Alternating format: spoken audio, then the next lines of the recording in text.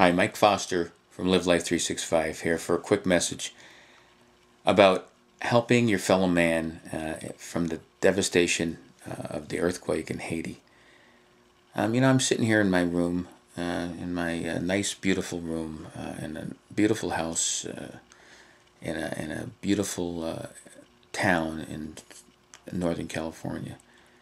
And I sit and reflect, and I think how blessed and lucky and how happy I am to be where I am and to live the life that I live with my wife and my family and my friends, to be able to work hard and to live the life that I'm trying to live, try to be the person that I want to be. But none of us know what it feels like unless it's happened to us or to someone we know, what it feels like to have all that taken away. Like that. And what happened to the poor souls in Haiti can happen to anybody. It's not just because they're a third world country. It's not just because they're in the middle of the Caribbean. It's not just because they were in the wrong place at the wrong time when the 7.0 earthquake hit. Things like this happen to anybody. It happened in Katrina in New Orleans. It happened and in the Gulf Coast, and it happened in several years back when the tsunami hit the Indian Ocean. It happened at 9/11 in New York City. It happens all the time in the Middle East, in Afghanistan, and Iraq.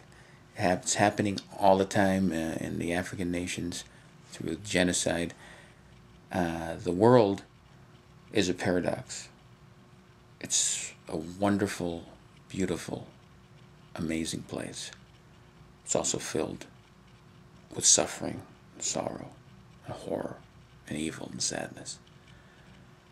The one thing that we can do is, besides understanding that when you live your life to its fullest and live in the moment that we have right now, and understand that suffering is a part of that moment, besides trying to deal with that each individually and not make it worse by complaining or wishing that things were different, by accepting that, the other thing that we can do, and the thing that I want to talk about right now really fast, is do everything you can in the spiritual sense, in the volunteer sense, in the humanitarian sense, to help people that are less fortunate than you are, that have been struck by acts of nature, things that happen, devastations, catastrophes, acts of sadness, and devastation, like I just said, like what has happened in Haiti. So what can we do? Well, you can send out positive energy, good thoughts all day long, which is a good thing. But the main thing we can do, besides jumping on a plane and flying out there and volunteering, which they don't want you to do because there's too many people out there, believe it or not. And a country like Haiti cannot handle all that traffic. What you can do is what I'm going to do. And my company that I work for is matching everything that we do financially. You can give money. Give as much money. Give $5. Give a couple bucks. Give $10. Give $50. Give $100. Give $1,000. If you're rich, give $1 million. And that people are doing that. So give as much money as possible. People are starving. People are dying. People are lying in the street with no place to live. People are buried under rubble.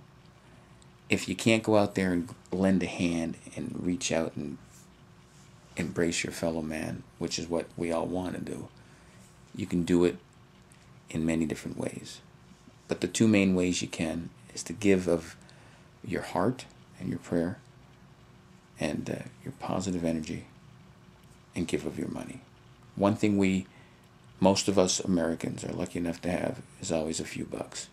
Even the most downtrodden, devastated Americans have a couple bucks. And if you can't afford to give a couple bucks, that's okay. Don't feel bad. But most of us can. And most of us, like myself, where I'm blessed, that have a few extra dollars, give. And I'm going to give, and I'm going to give, and we should all give.